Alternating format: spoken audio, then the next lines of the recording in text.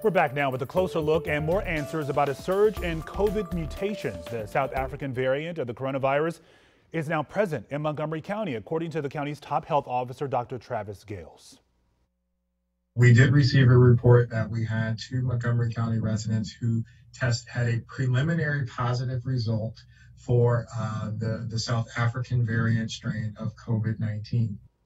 Yeah, so this is concerning because the CDC warns the variant appears to be more contagious than the original version of the virus and maybe more resistant to vaccines. Now that we know that this mutation has been discovered in our area, let's break down what we know tonight. First, what do we know about these cases in Montgomery County?